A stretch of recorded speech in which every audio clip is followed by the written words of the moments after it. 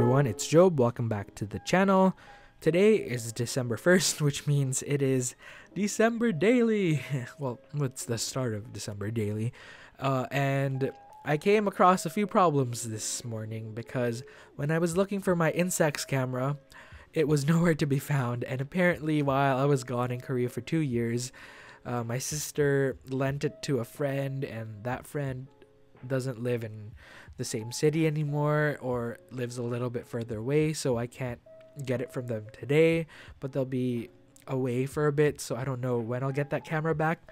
So that kind of sucks. And I just bought a whole bunch of film. I should have actually checked before I bought that film, but to be honest, I've been eyeing the what is it called, the Instax Mini 90, and that's the big brother of the Instax Mini 7 that I have, and it has a lot more features. You can turn off the flash, which is really nice because you can't turn the flash off on the Instax Mini 90.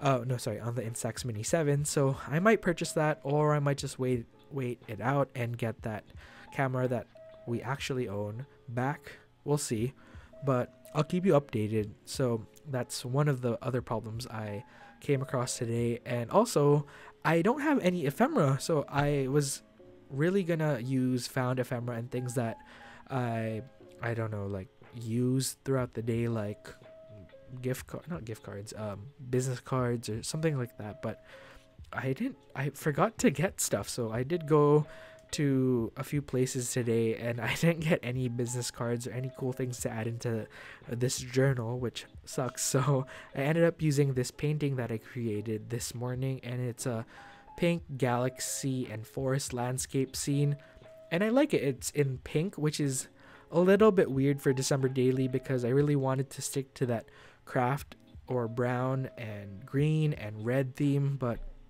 I guess pink and green, or at least forest green, look good together, well, at least in my eyes. So yeah, I'm gonna still use it in this spread because I don't really have anything else to use. And as always, I'm gonna find a way to use vellum in my spread because, as you all know, I'm obsessed with vellum. I might as well change my middle name to Vellum. Job Vellum. That's my new name now. But anyways, wow. Okay, tangent. I ended up stamping my Bushwick stamp set from Kelly Perky on top of the vellum sheet, and I decided to stamp the words DEC to signify December. And I used a rag to clean off my stamps now because I'm trying to be a little bit more eco-friendly, and you end up wasting a lot of wet wipes or towel paper or tissues when you clean off your stamps, or when you're crafting in general. Because when I used to watercolor, I would use paper towel to dab off the extra residue on my brush, and that's just a waste of paper towel. So I've been using a rag, and I've just been cleaning it and washing it and drying it regularly, and that's been working for me. So I highly encourage you to do that so we can lessen our footprint in terms of paper towels and tissues when we're crafting. So go and get an old rag or an old t-shirt and use that when you're cleaning off your stamps. But anyways, another tangent. I cut my vellum piece down to size, and I decided to cut the bottom edge to look like a banner, and it really made that look a little bit more polished and clean, and I really like it. And I only taped it onto the spread with a piece of washi tape instead of using my tape runner because I wanted to keep it like not a pop-up, what is it called, a tip-in, so you can still move that piece of vellum up and down. And that's my phone.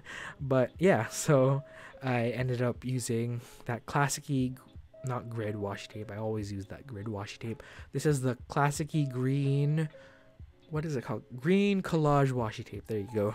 So yeah, that's the right side of the spread all sorted out. So now we're going to move over to the left side of the spread, and I have a rough layout on where I want to place those pieces of paper down.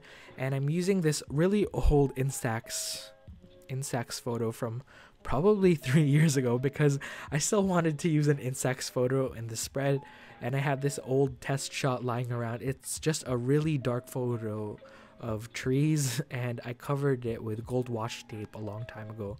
I think that's when I was just getting into stationery or washi tapes. So I stamped that on. No, I didn't stamp. I am about to stamp something onto that photo because I've been wanting to try that technique for a while now. So I finally got around to doing it, and I stamped the word oops down onto the photo because the oops is supposed to signify the whole Instax camera conundrum that I found myself in this morning. So I stamped oops, but now that oops has a double meaning because I stamped it really weird. I think my hand slipped and it caused the stamp underneath to shift a little bit, so the stamp or the ink actually smudged, which sucks, but you can still make out the words OOPS. But yeah, I guess it has a double meaning now, and I used a blow dryer to dry that ink off, and I really want what is it called, a heat gun to what am I saying, to dry things off, because using a blow dryer, I can't speak right now, everyone. I'm sorry. It's almost like 11 p.m. But anyways, gotta get this done. Anyways, so I adhered that Instax photo down after gluing that. No, I use a tape runner. After taping that craft sheet of paper down, and I have that same classic-y washi layered underneath it, and I cleaned this number date stamp or roller date stamp with my rag, and then I used my Brilliance white ink, and I stamped it a whole bunch of times underneath the, well not really underneath, over top of the painting, the pink painting that I created this morning, and I just brought it all the way down to the edge of the page, and then I layered a whole bunch of red classic-y washi on top. So, well, not on top, on the other side of the spread. Come on, Job.